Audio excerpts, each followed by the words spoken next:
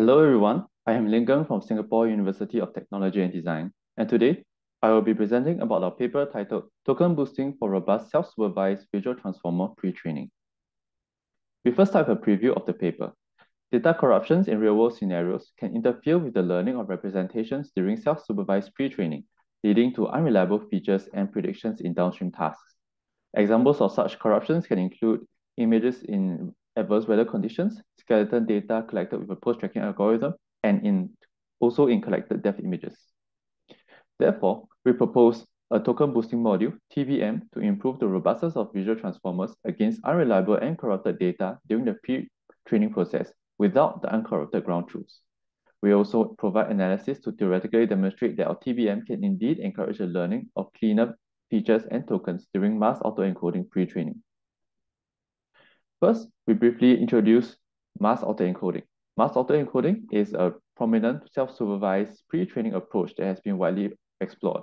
It works by randomly masking a portion of input tokens or patches and letting the visual transformer reconstruct them.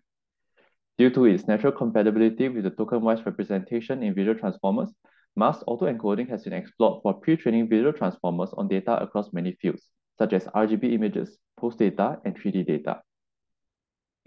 Specifically, we designed a novel token boosting module, namely TBM, to learn to extract reliable features from corrupted and unreliable data during the self-supervised pre-training process of visual transformers.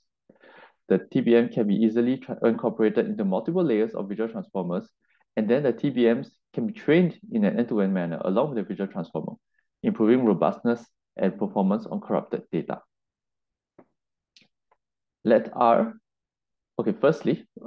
Next we describe the motivation of TBM. Let R represent the ground truth reliable features. We are unable to directly observe the reliable feature R, but are able to observe the unreliable feature F, which is extracted from a real input sample. Importantly, this means that we are unable to simply train a module with direct supervision to produce R from F. Therefore, we aim to estimate the reliable feature R hat with only access to F during training.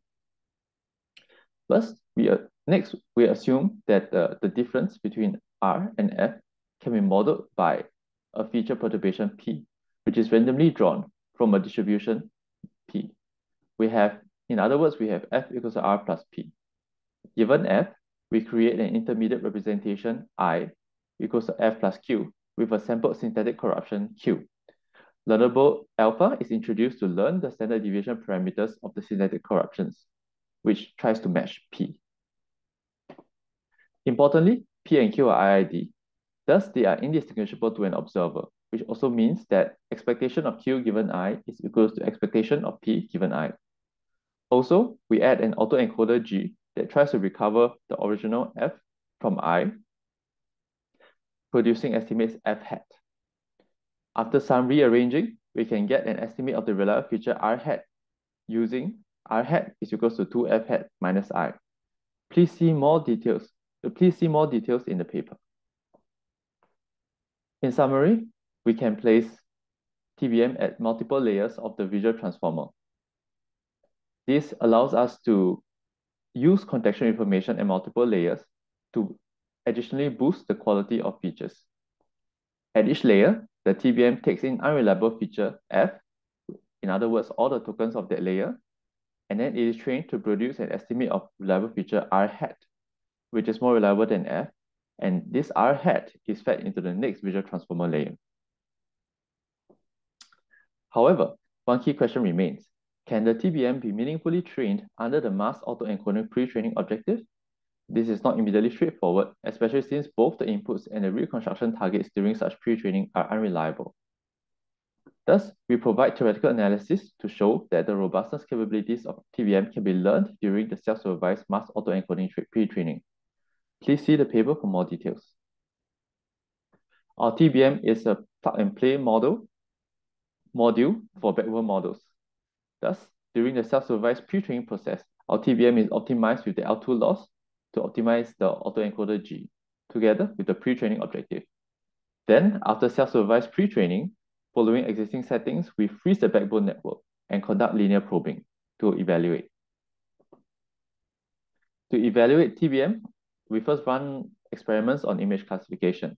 We follow ImageNet-C, which is a corruption benchmark to add various synthetic corruptions on training image data, and then we test on the evaluation benchmark of ImageNet C. Our method yields improvements across all tested transformer backbones. We also evaluate on the real-world dataset. We self-supervise pre-train on two different datasets, NTU RGBD 60 and NTU RGBD 120, and test with a linear probing. We also obtain good results here. Lastly, we also evaluate the depth image classification task, which is another task using real-world corrupted data, as depth images can be noisy. We also show good results here. This brings me to the end of the presentation. Thank you very much for your kind attention.